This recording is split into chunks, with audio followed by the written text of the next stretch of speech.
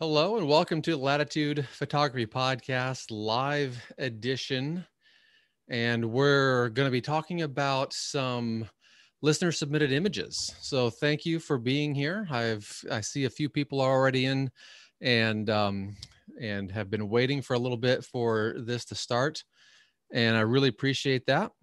And we're going to be starting here very, very soon with these listener submitted images. If you care to chime in and just say hi in the chat and let me know where you're from, that'd be fantastic. I'd love to give a little shout out to you. But otherwise, let's just get started here shortly with these images and what we're going to be looking at here. I am using a new service for this. I'm using Zoom. You can see their little thing. I was hoping I could get their little logo. I guess it's on this side. Get their little logo off there, but whatever. I'm using Zoom.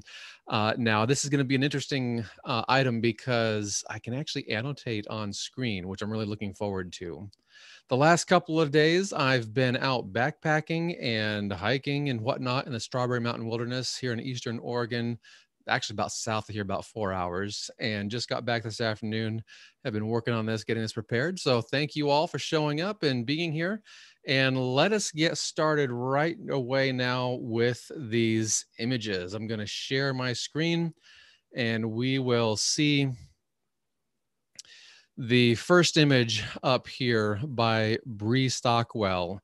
She did several images, she submitted, I think, 3 images of White Sands National Park.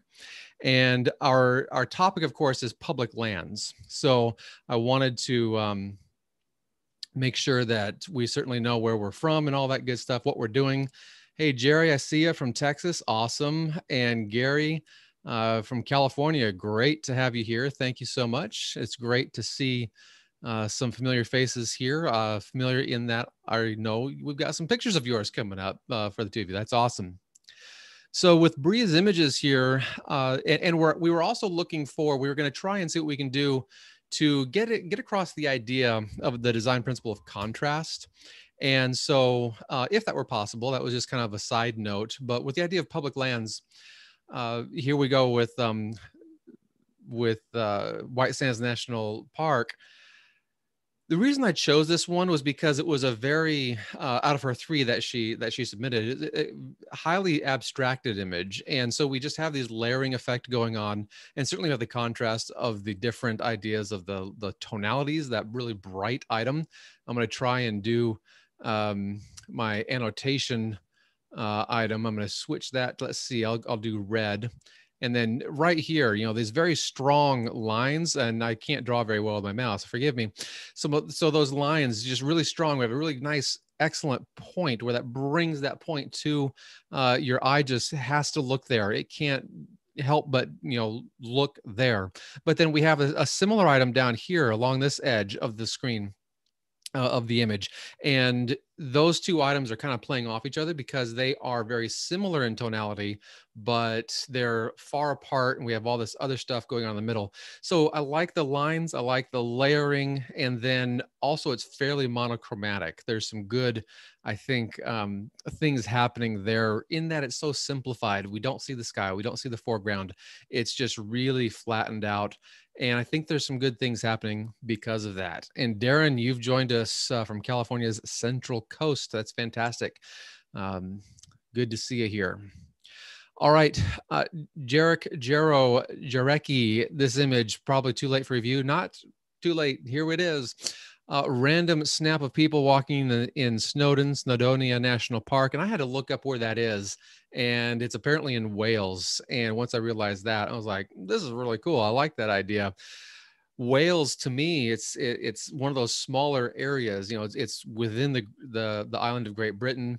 And then you just have this smaller area. And there's a lot there. I've seen other television shows, documentaries, whatever, that showcase Wales, and there's just a lot of good things there, especially for the nature photographer. This, with that idea of contrast, this one's really coming in good. We have these 3 figures with the motion. It's a slow shutter speed, the motion. We have the virtual whiteout of whatever's in the background. If that's, I assume it's a foggy day. It looks like it's a very even light. And then we have that really wonderful crusty texture in the bottom, but it's smoothed out a little bit. We have this action happening with these people, and there's just something there that makes that interesting to look at because of the difference in those swoosh, that the motion swoosh that's happening with those people, and then of course the nice static presence of the rocks.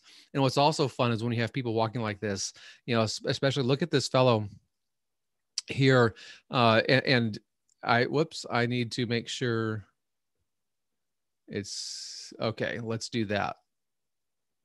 I'm remembering how to utilize my new tool here. That boot right there is nice and static as well, but then we have this transition to the motion. I think that's pretty fun too. All right, Mike, you made it. Great to see you here. Ron, also from Central California coast. Excellent. And great to see you guys here. Thank you so much. And so with that transition, there's just something there that creates even more interest, I think, for the eye. And that's just fun to look at, isn't it? But then there's also lots of great areas up above where there's just zero detail. So there's this negative space that's just, it's well composed. You know, we're using our rule of thirds here on the composition, the basic composition, but really it's where that action's happening. That's what makes this image more interesting, I think. All right, Mike Regas, Blackwater Falls Park in West Virginia. The waterfall is the park that it's named after. And certainly I'm a huge fan of waterfalls. And this one, you know, we're far away. We're zooming in a little bit. We've got the slow shutter speed, so we can slow down that water. Everything is, you know, fairly centrally framed. We've got the wonderful framing elements of all the trees. What I'm curious about, though, is, and this is certainly part of the benefit that you have when you're out there shooting. I don't know what these things are like, what the area is like in this particular location, but it does feel like we could use, I think we could benefit from a little more space over here on the left-hand side. It feels like the overall falls needs to go this way just a little bit. And that would take care of some of this space down in here. It feels like there's just a little extra item, little extra foliage that it's a good supporting element, but I'm just wondering what would happen if we had more over here. Now, maybe there's something there that we just can't fathom to include in the frame. And so maybe this is the best idea. But the reason I'm saying this is, I'm going to clear this once again, is because all the energy is flowing down this way, and then it virtually has nowhere to go. We have these rocks, we have the trees, it virtually has nowhere to go. And I'm just wondering, is there any chance that we can free up that motion pattern of where all that energy is going? And that might be something that helps us out a little bit as the viewer. The overall idea of the exposure and things like that, I think, are coming in just fine. You know, on my screen, the greens, I think, are just slightly rich for what I would go for, but that could just be a difference in screens and such like that. It's difficult when we don't have a completely calibrated process, calibrated system amongst all users, kind of a thing. So that's hard to truly comment on when it's such a small issue like it is here. But yeah, the shutter speed looks really good, and the overall composition, I think, feels really really strong. I'm just wondering, could it be stronger by positioning that slightly more to the right in the frame rather than where it's at exactly. All right, this image, David Patton finally managed to get out for a hike. Yay, that's awesome. It's been a pain trying to do much travel recently, but the views are worth it. Unfortunately, I picked the wrong trail for good photo opportunities, and this was the only shot I came away with that I liked. It was a bit of a plain sky, and trying to find composition that wasn't blocked by trees took a while, but I really liked how the rocks stood out so well from the forest. Yes, I think that is the thing about this image, the rocks and how they are standing out from the forest, where you just have all these things here. These are very strong, lots of detail all throughout here. And then when you come in with all these other items out here in the trees, these items, they just don't have as much detail. And that's completely fine. There's nothing wrong with that. I do agree with what he's saying here about the very plain sky. What I would encourage what I would encourage to have happened here is finding a way to even minimize the sky even more.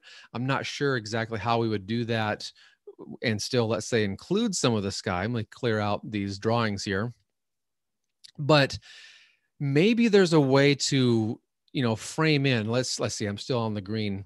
Maybe there's a way to zoom in and frame in, some of these other elements. So maybe something in this nature here, where we might go something along like this.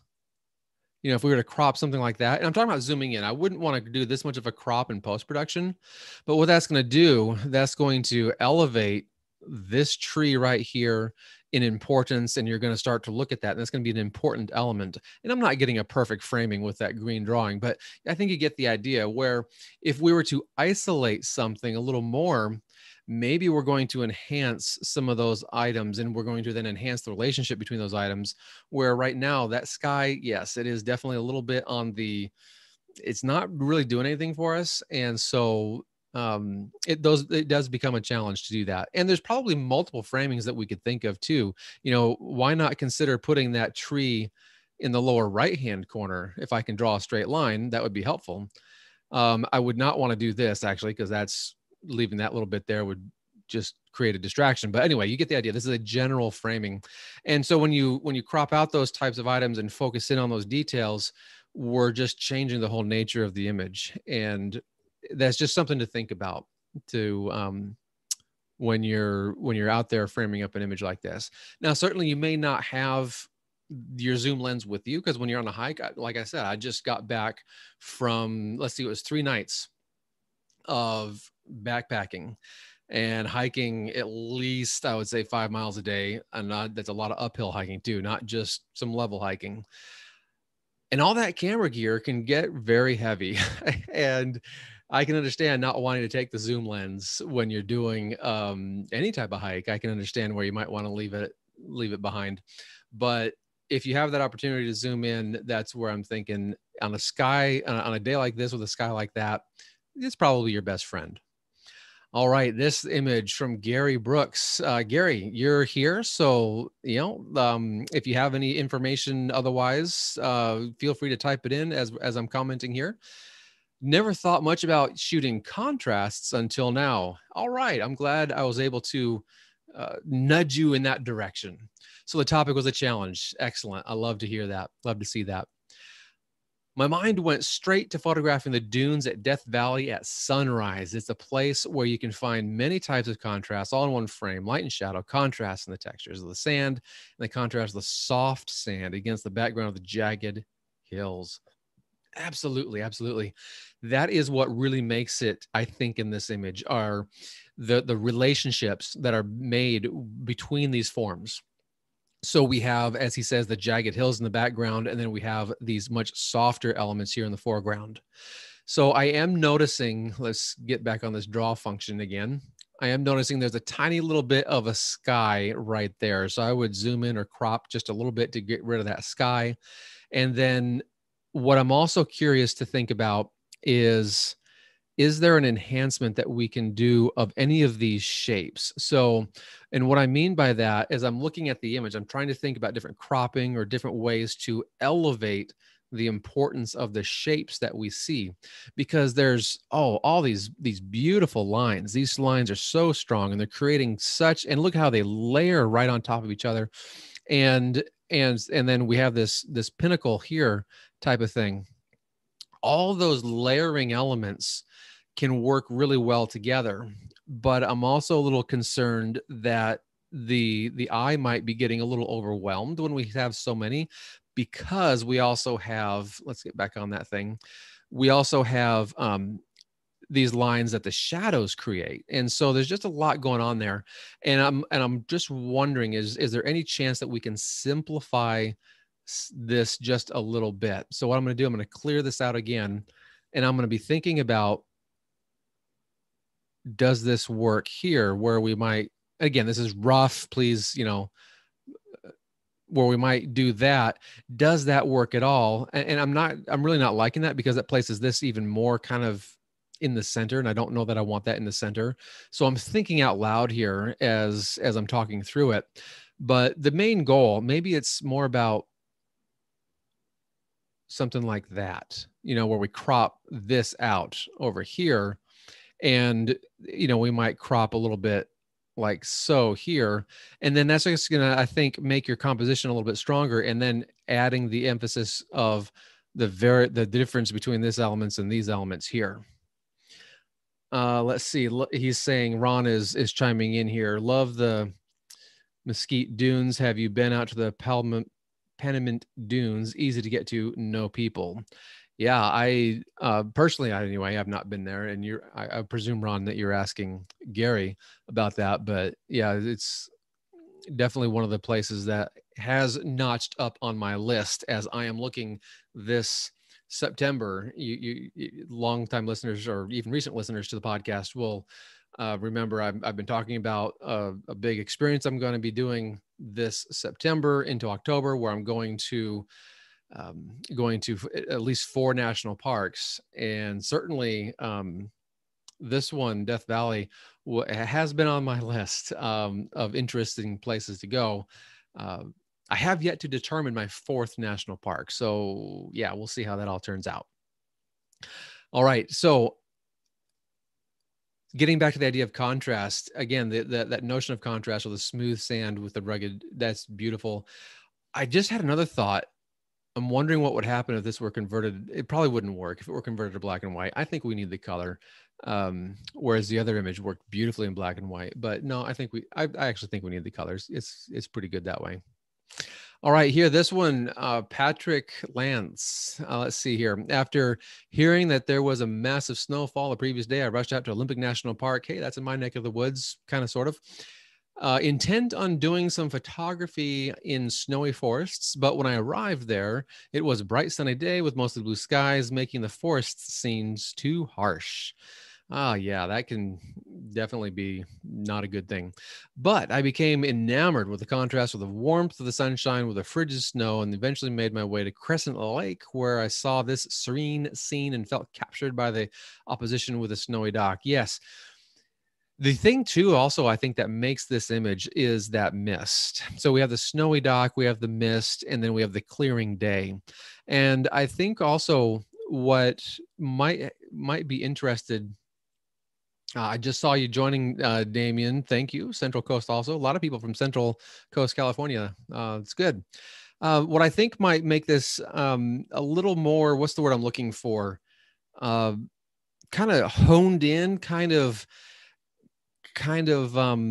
more realistic about that idea of the snow, because the snow gives you that chill effect. But when you see the sky like that and you see the background as well lit as that is, there's just that contrast. I guess that's one of the points that we're trying to get at, is the contrast. But since this dock isn't really leading to anything, what I'm looking for is a way to make this dock more of the thing, more of the subject of interest. And so that could either mean walking out a little bit further maybe, and where's my draw thing? Here we go. I'm going to do a rectangle this time. And I'm not cropping. I'm just saying, emphasize these elements. If there's a way to find a way to emphasize these elements, it might mean zooming in, it might mean walking out there, but these items to me tend to be a little more of that interesting element about the dock. And I'm just wondering if that could be elevated, because then all of a sudden the eye is kept into this notion of the snow, the dock, the water, the fog, and then that also becomes a destination. Right now, these elements out here are not these things, these little things. These elements are not really a visual destination per se. They're just part of the overall thing. So again, if anyone who's here live with us is, if you have any comments, I welcome your comments, whether it's about the photo here, you like what I said, you disagree with what I said, anything along those lines, I welcome your comments. It's great to have a conversation.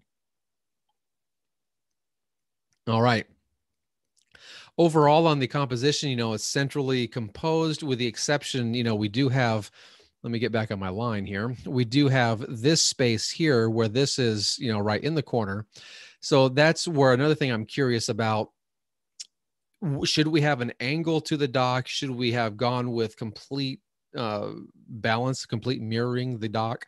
I kind of think we should have, because, the center of the dock is coming right here. That's not quite the center of the image, but it's so close. It's one of those things where, because it's so close, I say you might as well go ahead and do it. You might as well just make that happen and go for pure symmetry there.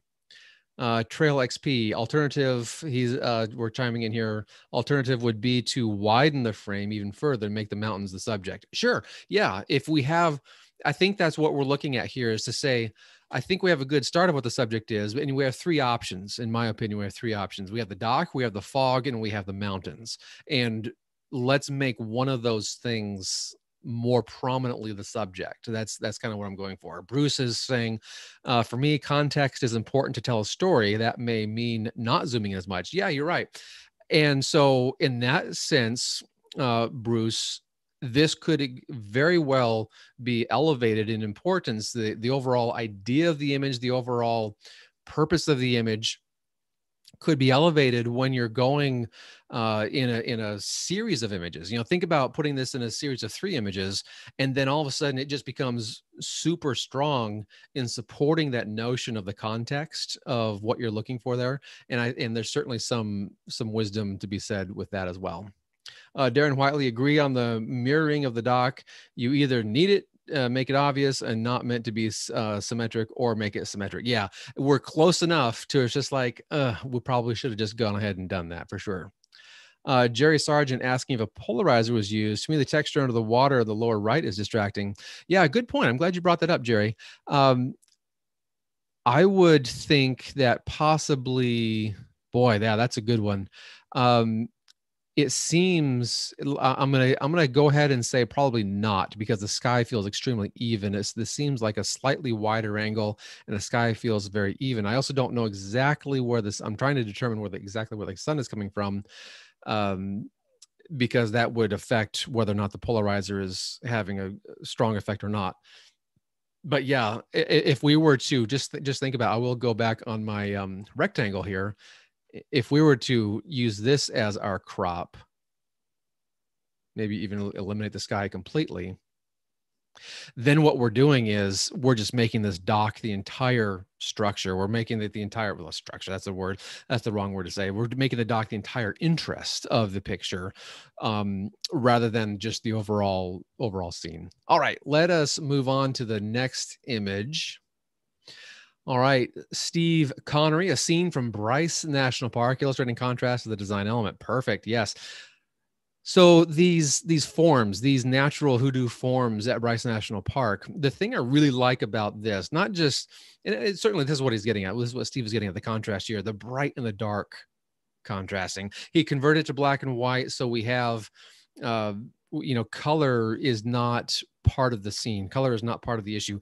The texture is actually very similar between these two forms, between these two colored ideas, but we have the bright and the dark, and the dark in the background. And I think that is really what makes this image all about the contrast, all about the interest point of what that element is.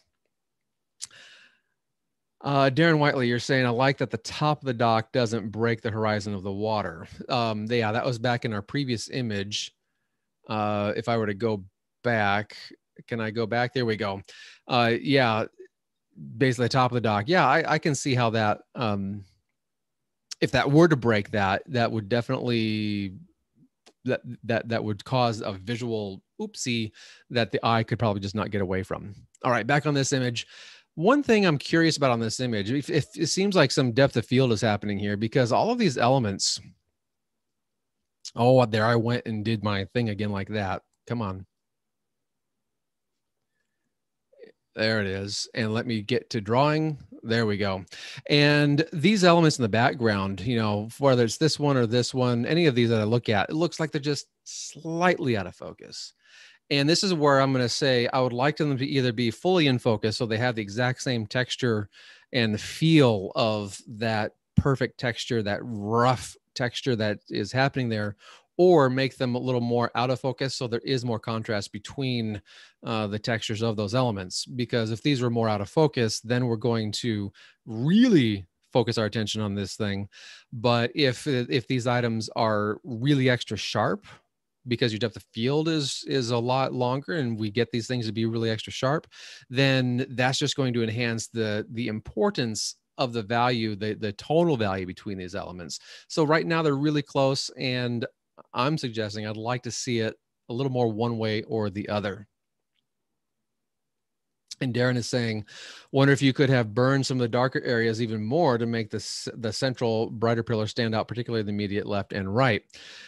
Yes. So what I would have, that's a good segue here, because it looks like we've done that a little bit in the upper left corner and the upper right corner, and probably bringing that down a little bit this way as well would probably help bring that in a little bit. And so really what it looks like a standard vignette was applied. And this is where I'm going to say, let's put a custom vignette so you can emphasize some more of that darkness. And I'm kind of using my mouse and not drawing in this area here. And then it feels like it was already down here as well, where I'm drawing in this lower right-hand corner. That feels like it was subject to some, the vignette tool in Lightroom, because it's a little bit darker than, say, right here, but it's under the same lighting. So I would assume that these were actually, the same tonal value, but we have some vignetting going on in Lightroom, it seems, or natural lens vignetting could happen as well. So yeah, I would definitely agree with a little more of that custom vignetting on this image too, in order to help really emphasize that central figure. Let's talk composition really quick. Overall, actually, I like the square composition. I'm really a fan of that for this particular image. The only thing I think I might have suggested happen, I'm going to get back to my rectangle here, and that is this area down here is it's just a little bit odd to me. And so let's see, clear that again. And so what I probably would have done is pretty much crop it about like that, and maybe add a little more. If we had a little more in the image, add a little more on the right-hand side to make sure we keep it square. But drawing this, and maybe even just going, all the way in like that, so that it just leads off the edge like that and doesn't give you that little cliff to jump off of on the bottom there. But otherwise, the central positioning, I find that nice and strong, especially with, let me get back to a line here, especially with how this organic form overall, this shape here, it works really well. And then of course you have this thing coming up. So if this were all symmetrical and things like that, I might have a different opinion, but it's not symmetrical. And so I find that it works. All right, let us move on to Randy Gamer's image from a recent trip to escape the heat dome that sat over the Pacific Northwest. I did a little hiking, night hiking in MRNP. Would that be Rocky Mountain National Park? I think it's actually Rocky Mountain is what he's intended to say here. No, Mount Rainier. Oops, that's that. I then looked at the mountain itself and was like, no, that's Rainier. So anyway, really enjoyed. Let's see, Public Natural AC, even though it was set to 85 this day. Much appreciation to friends that dragged me out in the middle of the night to enjoy this scene and renewed. Yes, whenever you get out there, especially at nighttime, things like this, that can just be really awesome. That's just good. All right. So with this image, the colors I find are great. The reflection is certainly working well. And then these trees, I mean, they're just virtually perfectly positioned. If I were to really get super picky here, it's almost like forgive me, Randy, we do have a few pixels of right here on the left-hand side of some trees that might need to be cropped out, but otherwise it's coming in really strongly. The only thing that I'm curious about are these, at the time, as I think through the image, I might get more curious, are these elements, these elements in the water. And I'm just wondering if they could be darkened a little bit, because they feel lighter than the reflections of the trees. And so maybe they could be darkened. Maybe that doesn't make any sense. But yeah, those are just the only things. They do provide a level of interest. I think I'm glad they're there. I'm just wondering if there's anything differently that could be done to them so that they feel more part of the neighborhood, so to speak. Otherwise, your overall cropping, I think, is really decent. Let me clear this out so I can see it again without all that orange stuff on there. You know, the way the snow comes in from each side, and you know, we have a little bit of layering overall, somewhat layering. You know, this is kind of a certain layer here. We then have this element that's creating a layer. Then, of course, the mountain is creating another layer. So these aren't as obvious as those sand dunes, but, you know, that gives us this depth. That gives us this sense of dimensionality that is nice to be able to have. It's a subtle dimensionality. It's not like super duper. It's subtle, but it still works, and it's coming along pretty good. All right, the next image. Let's see where we're at here. Steve Blakely, taken in 2016 at Badlands. Awesome. I am planning to go to Badlands myself. This, let's see, probably going to be the first week of October that I'll actually get there. And let's see, it was Canon 70D with 18 to 135 kit lens. All right, on this image, certainly I'm loving the fact that we have some wildlife here. And these, I really do find, though, here's the thing. On this image, I find all these areas up here, whatever this is, I don't even know that I can say what all that is. I am curious why this suddenly gets darker up here. So I'm gonna draw in a different color. I'm gonna draw in this cyan type color. For some reason, at the top of the frame, it just gets really dark, and I'm not sure if that's just a cloud overlaying or just what. But to me, I find all that background element, those are the interesting parts. And let me switch colors again. I'm going to go with red. And these parts here, I'm less interested in. The eye just doesn't, my eye anyway, just doesn't really, I don't find anything interesting down there. And so these goats, whatever these animals are, let me clear this out. They certainly didn't, it doesn't seem to me anyway, they didn't walk up here. And they're not going to walk down there. They're going to be interacting back here, or they're going to go on up the ridge, or they'll go up the ridge this way. So because of that, because I don't think, to me anyway, it does not seem like the goats will be going down here. I don't know what purpose this provides, except for to say they're on a high ridge. But we already don't know how high the ridge is. So if we were to, let me clear that out again, if we were to just chop all that stuff off and emphasize these elements back here as part of the environment, the atmosphere, the area that these animals are in, I think we have a better chance of communicating the environment in which the animals live. Certainly these items down here are important to understand, but you still get that with these elements here. So it's all about cropping, and I almost have drawn some kind of a weird face. Here's some hair up top and some eyes. And so it's all about cropping for me in this image, and then understanding, you know, the relationship of emphasizing, I should say, the relationship of our subject to the background, or the subject to its environment is probably a better way to put it. So we can be thinking about what is it that's important in this image for these animals. All right, let's go on to the next image. All right, a very kind of moody image. Mike, you chimed in earlier, so here we go with your image. North Algodones Dunes Wilderness encompasses more than 26,000 acres. The wilderness's solitude contrasts Glamis Dunes, OHV, to the south, just across Highway 78. I'm drawn to the extremes of light versus dark, smooth versus rippled, and the energy of the inverse complementary colors. Oh yeah, you've got it pretty much all nailed right here. I do think the saturation of the blues for myself are just a little bit on the rich side. Things that are really strong on this image. Let's start out with that first. Certainly this line right here, where this comes in and then it kind of diminishes as it comes into the ripples right down in this fashion here. And of course, all the ripples coming up as it is.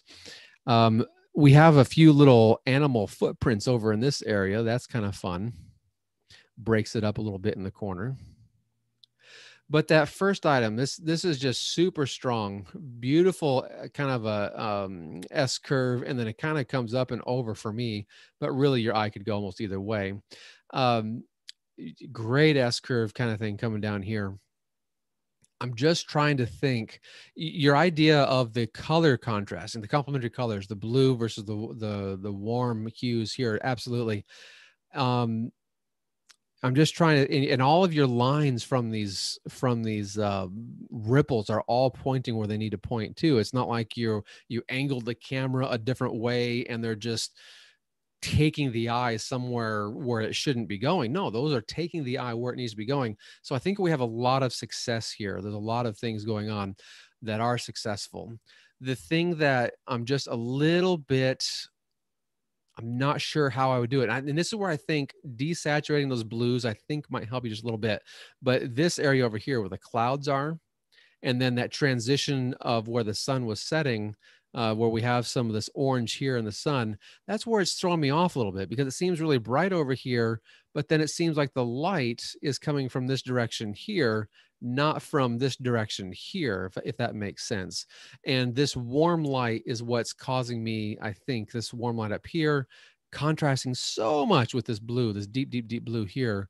That's where it's just, if we tone down that blue just a hair, I think it'll feel a little more natural and it'll feel a little more present, a little more, um, a little more like it belongs, kind of an idea.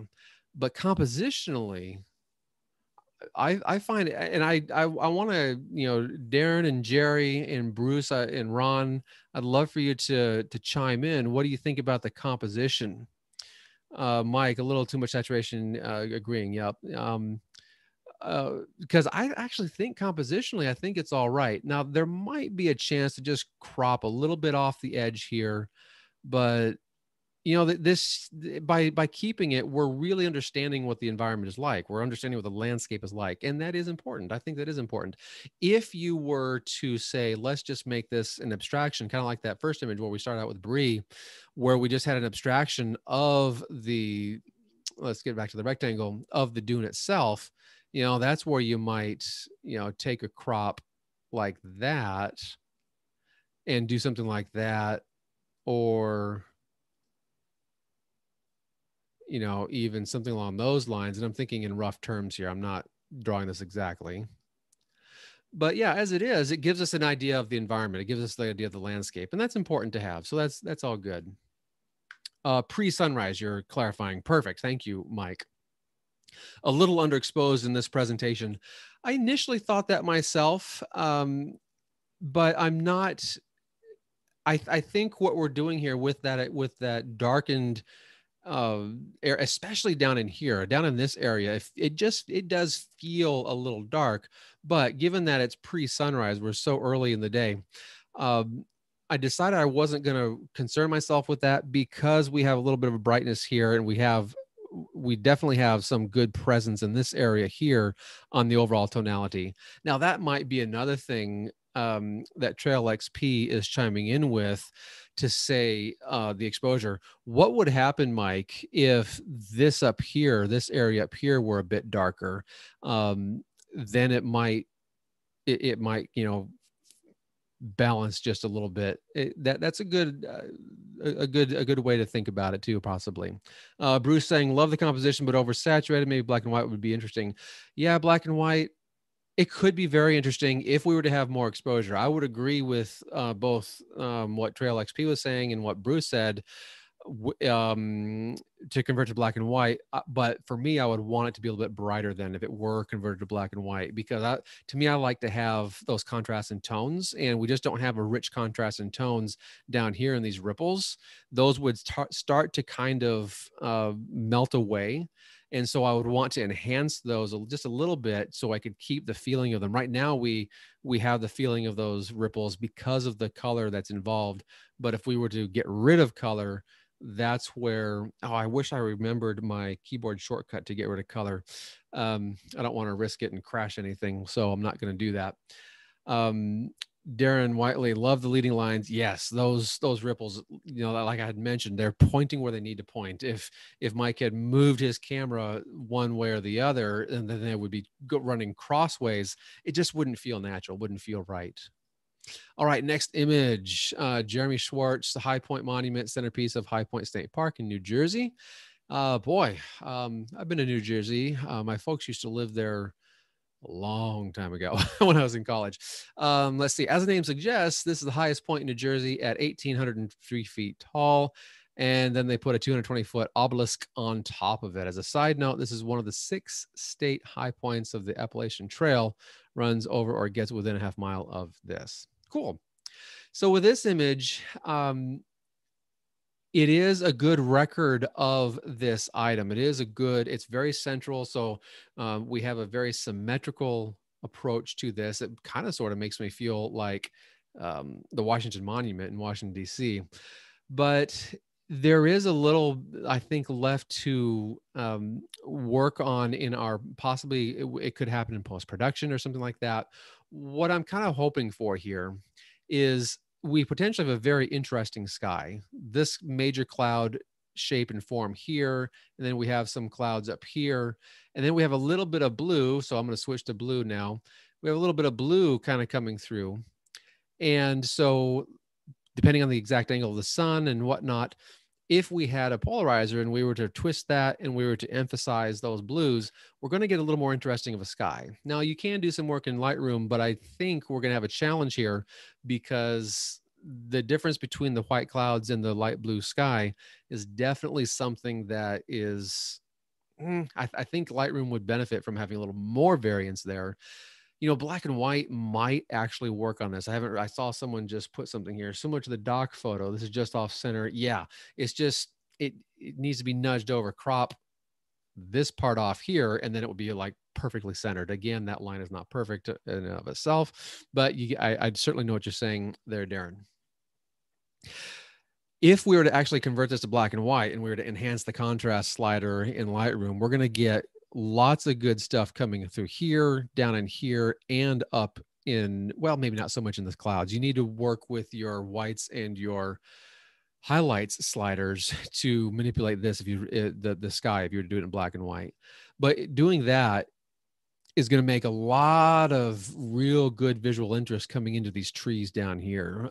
And because right now everything feels somewhat kind of sort of almost monochromatic, and I'm thinking let's just go ahead and make it completely monochromatic, because why not? We don't have hardly any warm colors in here.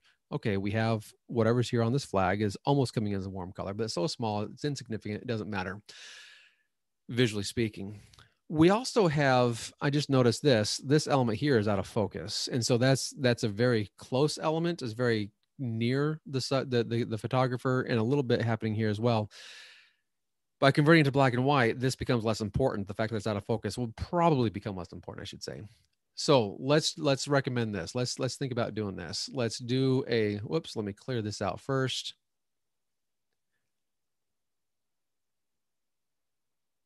Make it more symmetrical, kind of like that. Get rid of these elements that are out of focus. Also, dropping in the overall frame, the horizon will create a little more interest in the obelisk. If we were to convert to black and white and enhance the contrast and work with the texture, I think we could have something that's really elevating itself in the level of interest that the average eye is going to look at that and be like, I want to look at that a little longer. I want to study this object. And I think that's going to be the point of what we're trying to do with our pictures is, how can we make it so we can cause the person to stop and look a little bit longer than just going click, click, click, click, and they're just going through. Maybe YouTube, but the focus looks soft, Jerry is saying. Yeah, unfortunately, I think what I'm broadcasting at is 720p. So the fact that this looks a little soft to you is probably because of that. What I'm seeing here, it seems mostly, it looks pretty good in focus to me, except these areas down here are definitely, as I've said, look out of focus. Red filter in black and white. Yeah, absolutely, Mike. I agree. I wish I had infrared camera with me for this shot. Oh, so this must be yours. Infrared would be amazing on this one. Yeah, absolutely. I could really see that coming to life. on this subject with this lighting. Infrared in a little more dull lighting, a little more overcast lighting can really, yeah, that I like that idea. All right, let us move on to the next one. Angela Hughes, Dog Slaughter Falls, Williamsburg, Kentucky. Pentax KP Sigma 18-250. And then you can see over here on the side, Jason Coffey also headshot one there. I'm looking at this and I'm like, I obviously need to go visit Williamsburg, Kentucky at some point in time, because that's just really amazing. Now, here's the thing on this image. Everything, let me switch back to my line here. This element, and again, you guys are viewing it in 720p, so you're probably not seeing the full 1080 that I'm viewing it as I'm viewing it on my screen. But anyway, that element, everything here, all these items exhibits a little bit of what I'm interpreting as, the way I see it, is camera shake. And what's odd is, of course, the water looks beautiful because it's doing its thing. And so the water is flowing, flowing the way it's going to flow. It's doing its thing. Down here, I get a little bit of weird anomalies in the water too, I think, that's exhibiting camera shake. But overall, so what it feels like is it just feels like this is a handheld shot, which is unfortunate because we went with a long exposure to get the water the way we want it. But then there's a lot of shakies going on. Now, I am less familiar with the Pentax KP. If it has in-body image stabilization, then maybe that got left on or something like that, and it just needs to be turned off, because that possibly, I know in the Canon system anyway, with the lenses, on the older lenses, if you left your image stabilization on a tripod, it would cause some jiggies to happen. We don't want that on these types of images. Overall, compositionally, I say it's a fairly decent image. This portion up here in the upper right-hand corner, I find a little bit distracting. Both the branches that are reaching out and the big overhang type item. So I'm just wondering if there's any chance that we can somehow eliminate that, whether we just eliminate it via cropping, or we step to the side, to the left, and get that out of there. If we step to the side, though, then this element becomes more of just a sideshow, and it would become more annoying. The fact that it's actually coming in front of the falls, I don't have a problem with. It's just, if we were to step to the left, that's what I'm saying. This log visually moves to the right, and I think that would be a bad thing, because then it's just kind of hanging there for no visual purpose at all. All right, you Trail XP, appreciate the feedback. That shot effectively had no post-production work done since I had been away from my computer. Yeah, and if you want to, I invite anyone who's submitted these items, if there's any chance that you're interested in fiddling with whatever after these comments or anything along those lines and resubmit them to the Facebook group, by all means, I would invite you to do that. That would be amazing. Mark Peterson, was it windy, and are those spots blowing in the wind? So Mark, are you asking about like these elements that I'm saying are camera shake? Is that what you're asking? If so, I might suggest no, that's not the case. Now, I guess it's possible that the tripod could have been blowing in the wind, but this is a really substantial piece. This log here is really substantial, so I can't imagine that's going to flutter in the wind. These elements up here, certainly those could flutter in the wind, yes. I just wish I tried to find a way to get Zoom to broadcast in 1080, but maybe that's why I haven't crashed yet either, because I just don't like it when my computer crashes when I broadcast live. But that hasn't happened in forever now, so that's good stuff. And it's possible that Zoom keeps that from happening by limiting it to 720. But anyway, yes, on my iPhone, wasn't exactly sure. Mark Peterson is saying, yeah. So yeah, I don't think it was wind. Another thing I'm curious about is, could this be a horizontal? With Jason's over here on the side, his is vertical. Angela's is vertical. I just don't, again, I've never been there. I don't know what it's like, but if there's more something on the side here, I'm just wondering what else is there, maybe a slightly bigger crop. That could be interesting. I don't know. And so it's just something to say, hey, I'm curious what it would be like. Overall, other than this other item up here in the upper right-hand corner, compositionally, uh, I think things are okay. Um, but we really just got to work on that. What I'm looking at is camera shake here. All right, here we go. Mark Peterson. Hey, you chimed in just in time. Here's your image. On a recent trip to the Black Hills, I captured this beautiful landscape at Badlands National Park. Awesome.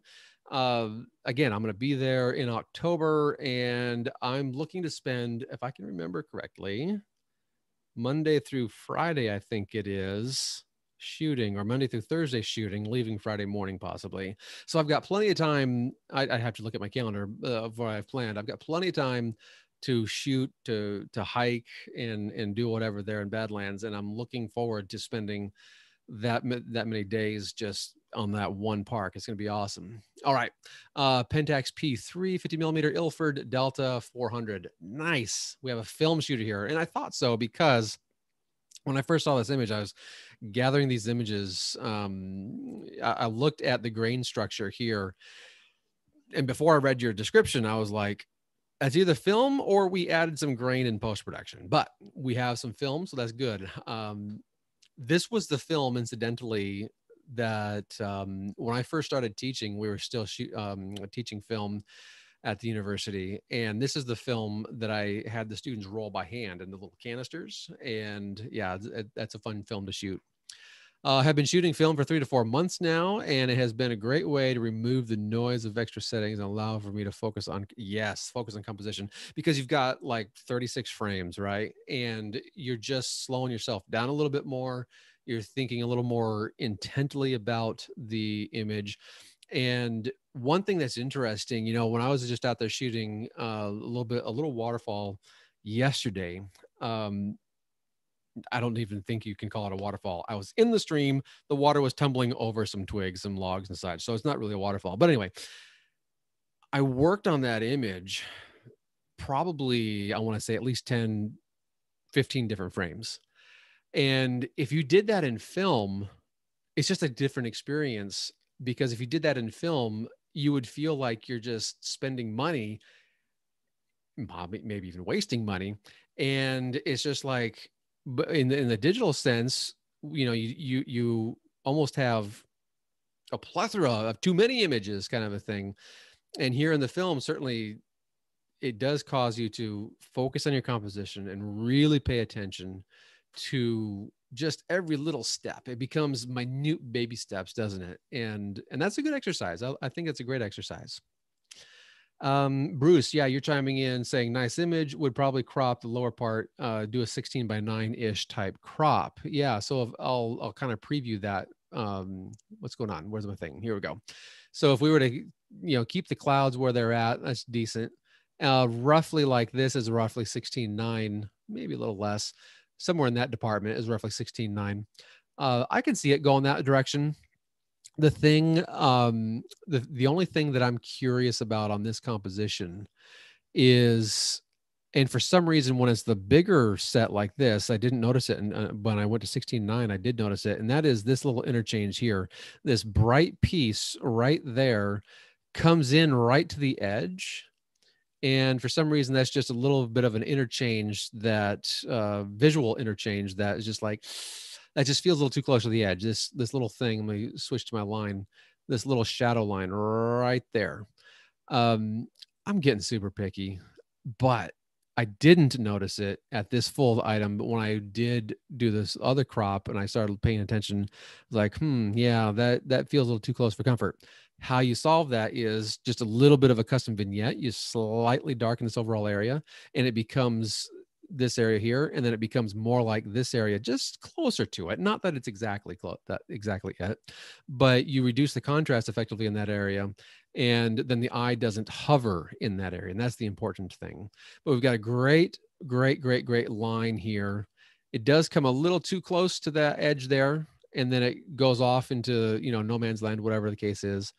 Great textural things going on here with this, otherwise great here. Just some minor items, great texture coming throughout in the pathway, in the grasses, in the clouds, lots of good layering, lots of great things that are really coming together strongly, I think, in this image for Mark Peterson. All right, next image. Nathan Goldberg. In my view, I find the greens are a little bit on the electric side of things, a little bit rich, a little bit saturated. Ron, I just saw you made a comment. I like the way the trail leads the viewer. Absolutely. Makes you want to walk up. Okay, I'm going to go back to that image really quick, and I have to do that and that. There we go. And that's the great thing. I'm going to just kind of, there we go. I'm going to kind of take what you said there, Ron, and just kind of emphasize that idea. Yes, where that trail is going, that's a beautiful thing to have happen with your viewer, is to say, invite them in. And that's what layering does, and that's what lines do. And so layering, not all the time does it do that, but layering can help you. Okay, you look at this part of the image, then you look at that part of the image, then you look at that part of the image, and you're just kind of extending your depth into the image. Whereas a line like this, it takes you through those layers. So you have this layer, that layer, and the cloud layer. And this line, I will change it now to red.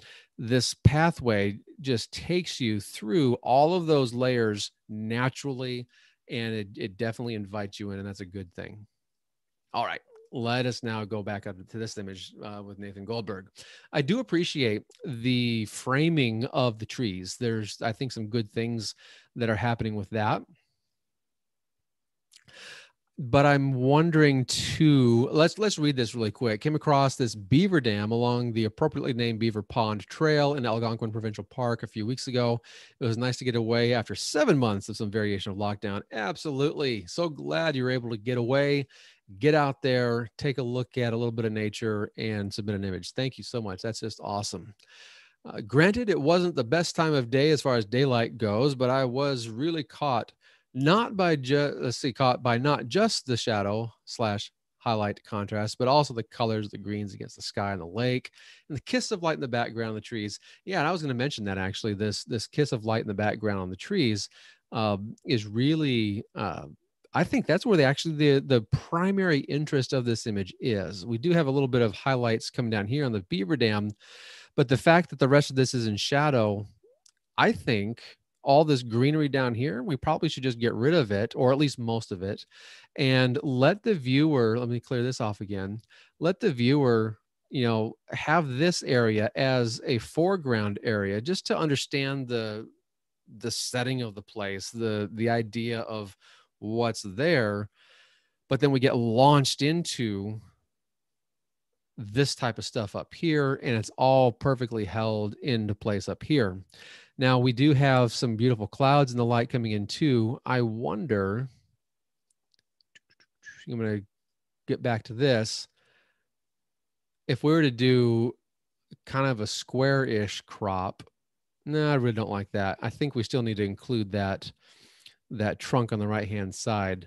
So roughly an 8x10 crop is what this comes out to be. I think there's still a question on this image of how do we get from one point to the other, from one place to the other, visually speaking. And I think that's a challenge that we still have even with this crop, because while we have, let me get back to my line. One of these days I'll get really smooth with this and be able to switch back and forth without having to talk about it. While we have this element of interest here, there's nothing really, well, okay, maybe this little twig here, but there's nothing substantial that's actually taking us from here to here. And so we have a very distinctly different sections of the image. And so that's something that while it's a fine image, otherwise, I think if we could find a way to enhance the viewer's experience and say, okay, come from here and here, or come from here down to here, then we're going to elevate that experience for the viewer. And that would be something I would have to be there in the flesh to see the scene exactly for what it is. How close can we get to that beaver dam before I could offer any other advice on that? And Mark Peterson, you had mentioned, the trail leading the line caught your attention when I walked up the scene. Yeah, that whole trail, that definitely that was the key part of that image for sure. All right. Ron, you're suggesting you'd like to crop all the way to the right, shows the jog of water. So are you suggesting cropping these items out kind of like this, Ron? Or so let's say this is number one, or would you go with the blue cropping? What I'm going to do, the blue cropping, and go roughly that direction with it. So if you're wanting to chime in further, Ron, I'd love to know, would you go with the red or the blue? That'd be interesting to know what you're saying there, because if you do that, yeah, you might then, since you're eliminating a landmass, you might make it a little easier. That water then becomes that pathway to from one section to the other. Whereas with both landmasses, we don't really have that clear pathway. Ron is saying the red. Perfect. All right. Thank you for that, Ron. That's good stuff. And I think I can even take that and I should be able to delete it. There it is. And all right. And now I will clear them all. All right. Good. Thank you. Hey, this conversation, that's what these things are really all about, is how we can best learn and best have an opportunity to understand. It's one thing for me to come in and just say, hey, this is the way it should be. And I might have a perfectly good reason for it. But when we have a conversation for something that's a little bit challenging, like this image, I established the idea, how can we get the viewer, let me make sure I'm on the right thing. Here we go. How can we get the viewer from this area up to this area, or vice versa? And Ron, thank you. I think you had a pretty good idea there, because what you're suggesting with that crop, let me do that again. So roughly, and it's going to be blue this time and not red, but anywho, roughly like this, we still have interesting foreground type elements, but we don't have this landmass anymore over here on the left-hand side.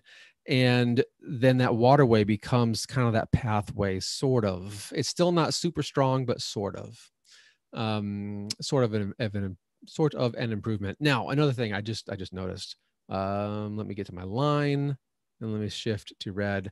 I do not like how this cropped. I would want to take care of those trees right there if we were to crop that off. That just comes in on the edge and it just doesn't serve a purpose at all. So we would want to work that over and be thinking about these different elements that come into the border and then become a major distraction. We don't want to do that. Okay, Darren Whiteley, you have been patient. You've been waiting. Here is your image, captured last weekend. Well, you posted this July 2, so this was a little bit ago, at Oso Flaco Park on the central coast of California. These cormorants were staying still long enough to enable me to add a neutral density filter to smooth out the water. Nice, yes. It's like, thank you, cormorants, especially that one on the left where looks like he's preening himself or something like that. After a couple of captures, this one of 5 seconds had hardly any movement in the birds. Full screen, you can see the tail of the one on the right has some motion blur and contrast and muted colors in the water caused by low cloud. Good. And the colors of the posts of the cormorants. So good. All right.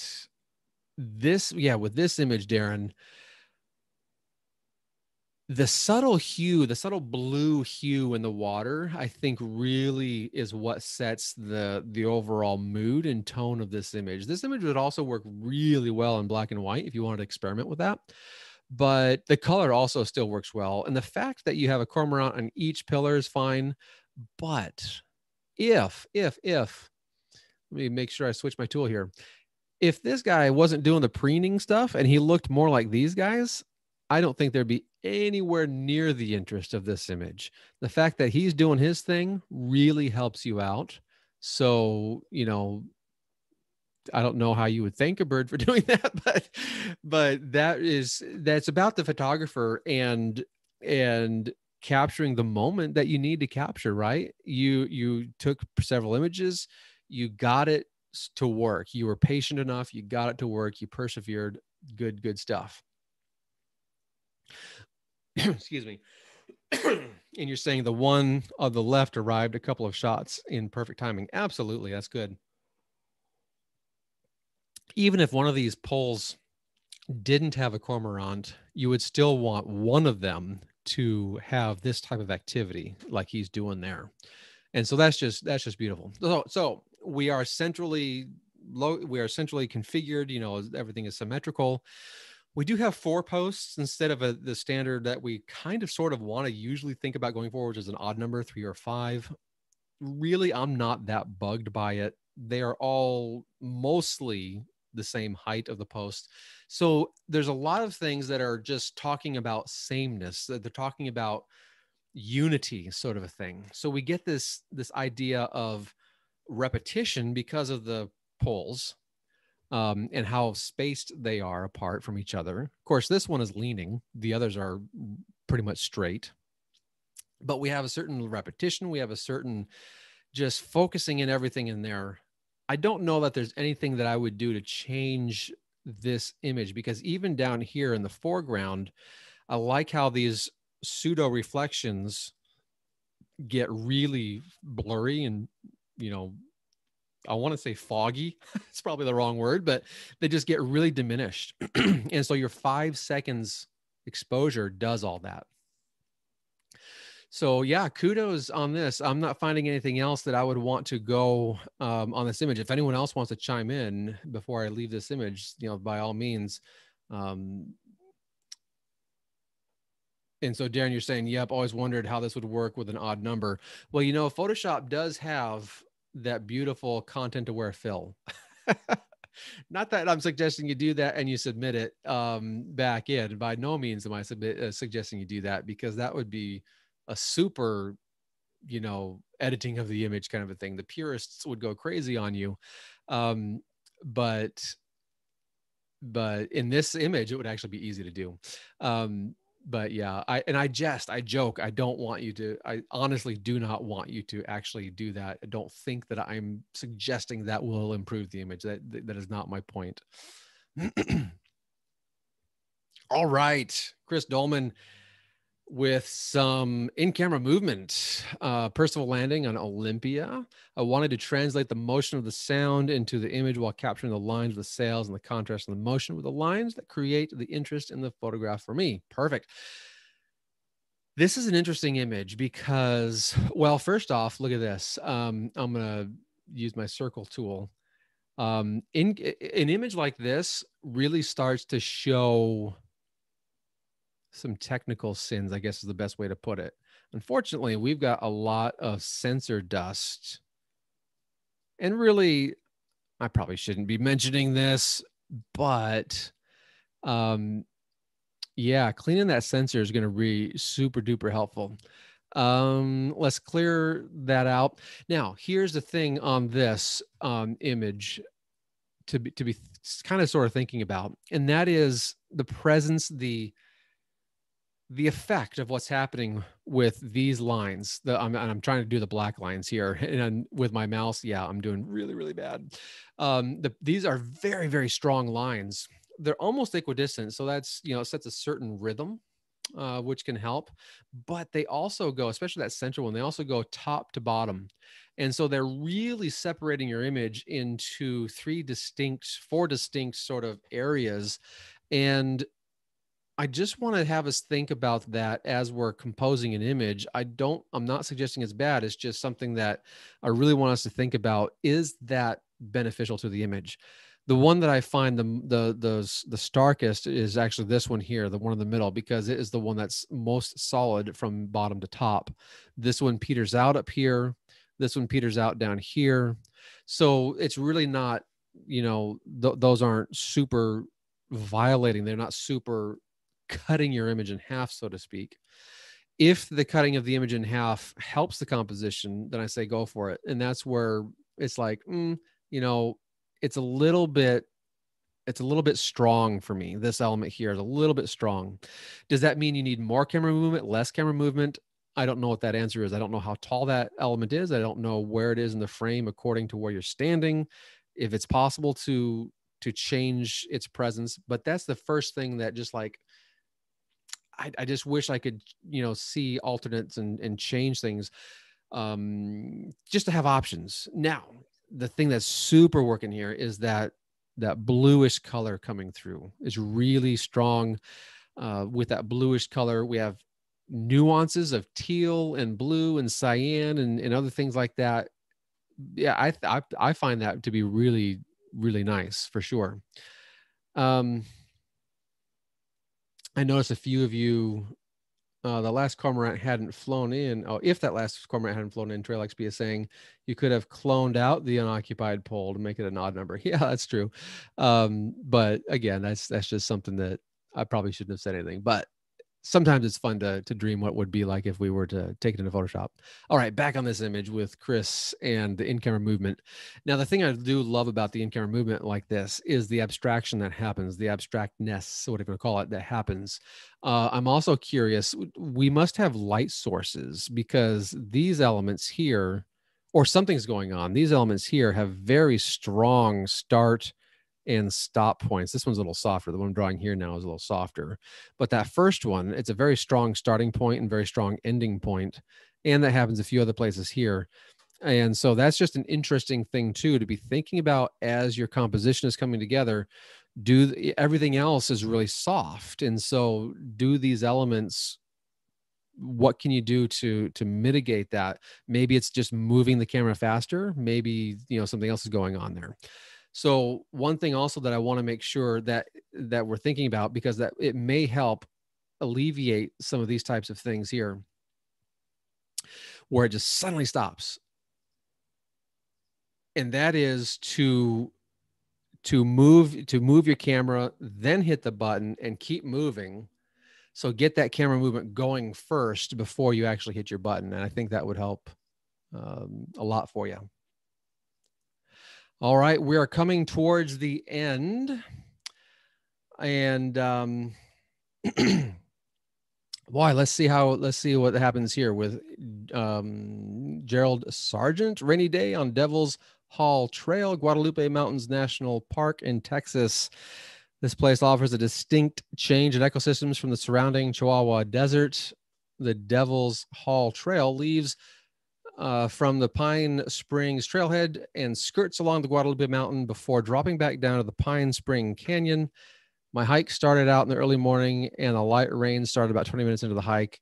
Oh, that's just awesome. And these colors are rich and beautiful and gorgeous. That's great. As I'm kind of looking over this overall, there's not really much that I would say we need to really work on. I do think there's it gets a little bit close up here at the top. So we have both these twigs going to the top of the screen and then that mountain range in the back. I find that gets a little bit close to the edge. And this is, if you literally did not crop this in Lightroom or whatever you edit your image in, this is where I would actually recommend a Photoshop edit and add a little bit of that sky back in, just to give those subjects a little bit of breathing room so they aren't getting so close and visually close to the top edge. As I'm looking at the borders all around, looking at the colors, looking at the textures and things like that. Otherwise, I'm actually quite interested and overall pleased with this image. And I don't really find anything that I would want to say, work on this, work on that. Now, in this area, let's see here. I better change from red because I'm going to paint on a red area. When we get this saturated, I don't know what camera you're using, but sometimes Canons can really go saturated in the red. When we get this saturated, it can be a little difficult for those details to really come out cleanly. And so it might be beneficial to use an adjustment brush just in this area, because these other areas, I'm going to go ahead and use a different color here, maybe the blue. These other areas, the reds are not that bad, or if they're super duper saturated, they're just tiny little amounts of areas that are super saturated. But in this green area, we've got a super duper saturated effect going on. And so I think the detail does get lost a little bit. And so using an adjustment brush to reduce that saturation just a little bit might help and bring back some of that detail in those areas.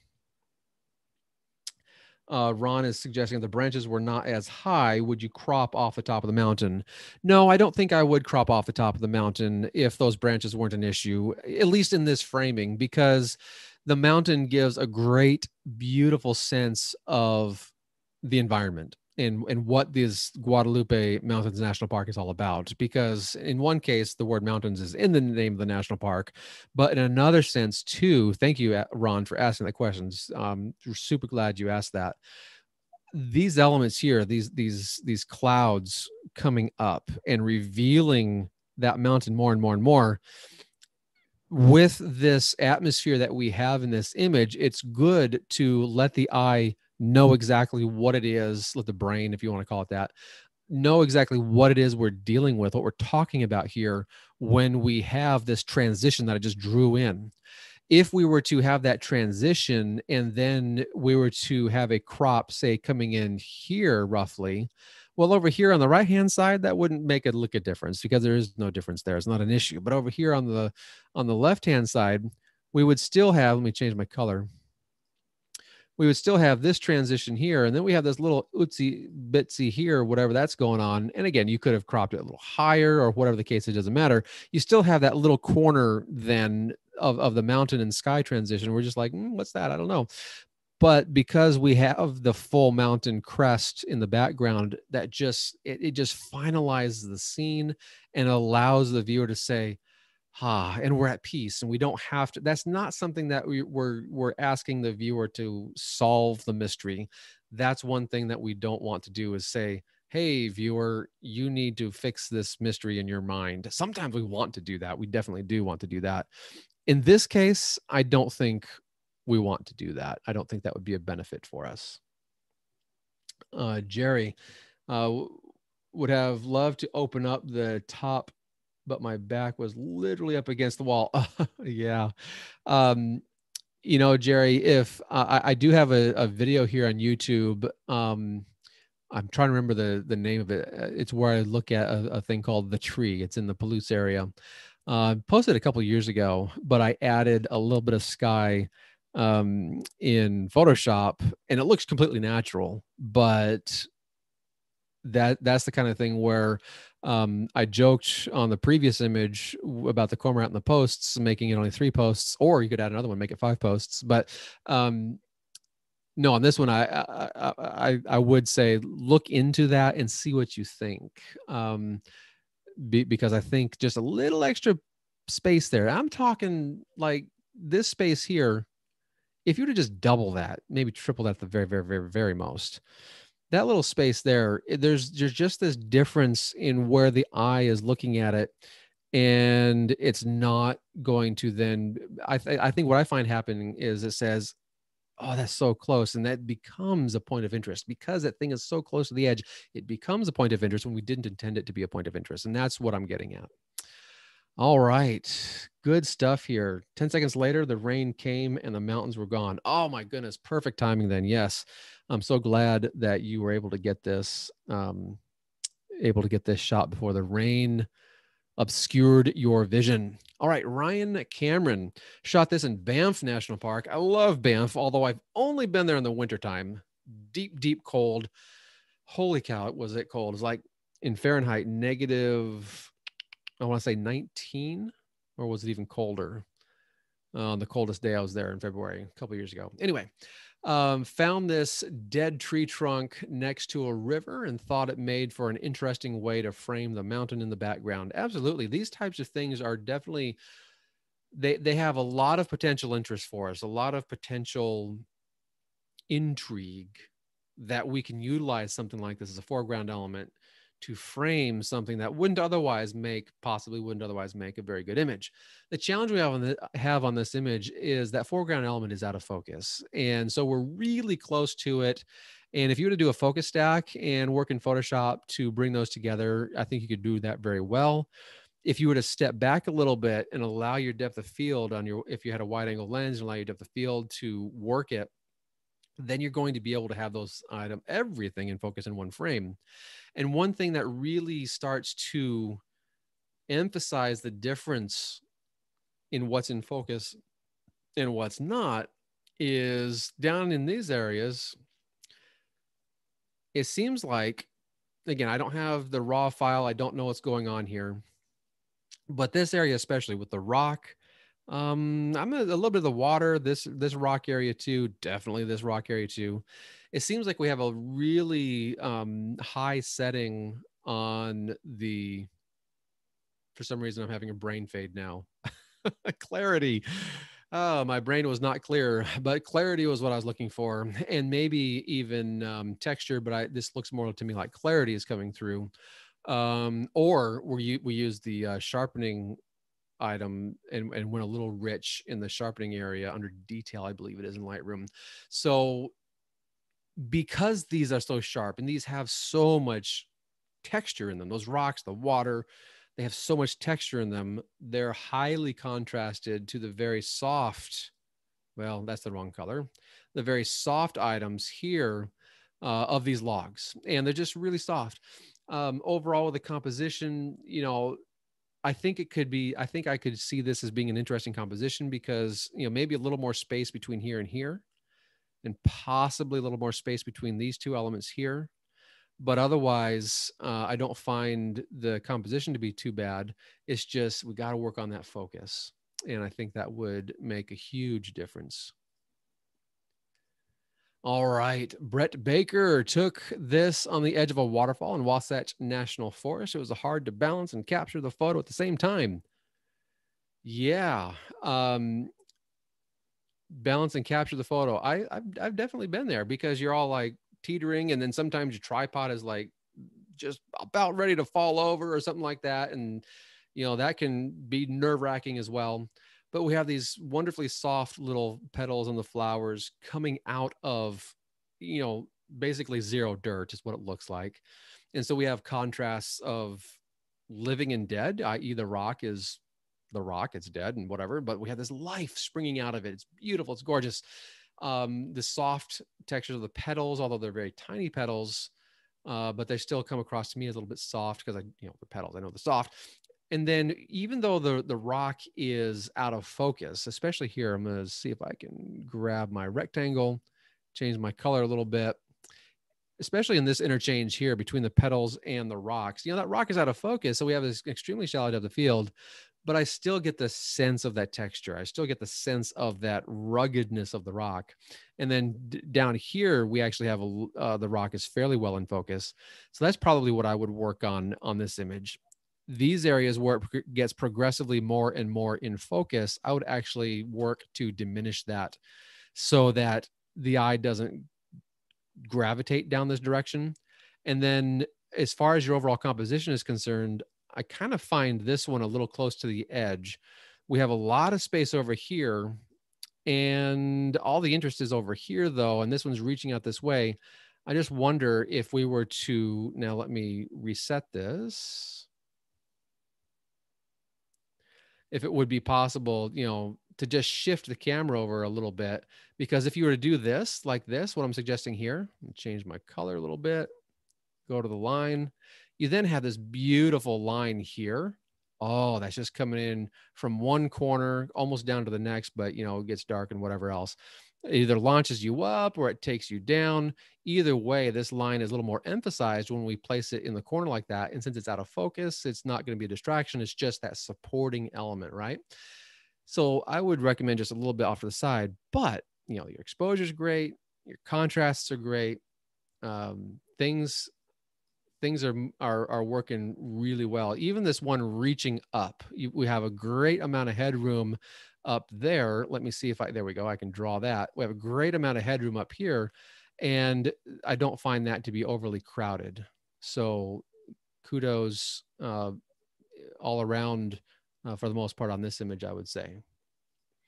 All right, so clear that out, and we are done. So I just wanted to bring attention, head on over to the website, bring it for a full description about the workshop happening in September 19 through 24, going to Minnesota. And we're going to be looking at, there's just tons of waterfalls. There's going to be some great fall color. And then it's the North Shore. So we also have the North Shore of Lake Superior coming in. So lots of overviews, lots of variety we're just not going to get bored of anything that we're shooting. If we're like, Brent, we've gone to too many waterfalls, all right, we're going to go and look at more fall color, or the vice versa, or we'll mix them together. We'll take a look at the lake. It's going to be a fantastic experience. And I invite you to show up and to look at this and to be out there. I'd love to see you there and partake in this workshop. It will happen from Sunday. The September 19 is Sundays. And if you haven't listened to the podcast episode yet, a few episodes ago, I talked with a photographer in the area, Lisa Crayford. She gave me a lot of great tips and information about what we can do there in this area. And it's going to be just a fantastic time. So take a look. I put a link. I believe I put a link here. I'll make sure I put a link here in the description once we're done here with the live session. And I might even be able to put it here in the chat if you would like the link for that, because it's there we go. It's just going to be a fantastic time shooting all these wonderful scenes and wonderful items regarding just, waterfalls. That's one of my favorite topics to shoot. But fall color, I'm from the Pacific Northwest. We have some fall color. Really looking forward to see some, quote, real fall color, where we have potentially forests full of just fall color like mad. And so I'm very much looking forward to that. And then also I'm about to make it known, make it out there. Latitude Photography School. This is my new service that I'm doing. If you like what we're doing here with these reviews, I mean, we're going to be able to go so stinking deep. I don't know if I should say it that way, but we're going to be able to take you on a journey about your creativity and your photography and get you going with some awesome assignments, some awesome lessons. My newest course, Designing Creativity and Photography, is all a part of that. And then also I have my fine art printing there. We just have so many things coming out. A key element though is the members there, the people who are subscribed, they're going to also be able to direct at least some, if not a lot, of what we talk about there, because I want to talk about what you're interested in, what challenges you have. And then I'm going to be able to custom make some lessons just for that, some tutorials, some lessons, whatever we need to do just for that. So thank you very much, everyone, for being here. Bruce, you're saying you very much enjoyed the commentary. Thank you, Bruce, for being here. Thank you, Jerry, Ron. We had so many great pictures. I'm going to put in the link for no, that's not the link I wanted to do. I'll put a link in the description for a preview for Latitude Photo School that you'll be able to take a look at. But thank you all for being here. Mike and Ron, there's so many people. I know I'm missing someone. But just thank you so much. It's fantastic to have y'all here and looking at these images with me. All right. I will end today. I will end tonight now and sign off now that I'm full screen and my screen is no longer shared. Signing off. And again, thank you very much. Take a listen. What I have coming up on Latitude Photography Podcast, I have a special guest coming up this week. So I'm interviewing her tomorrow. I'll release it on Sunday. We're talking about fine art and how it relates to photography. Looking so forward to that discussion. And finally, before I let you go, what was it? In the city. I had written down in the city. That is the next topic. You can either email me, Brent@latitudephotographypodcast.com, or just submit into the Facebook group if you'd rather do that. And make sure you hashtag it in the city, all like one word, and I'll be able to get them in the next session, which is going to happen at the end of August. The last Thursday in August, we'll do it at the same time, 6:15 p.m. Pacific time. We'll see you then. Until then, happy shooting.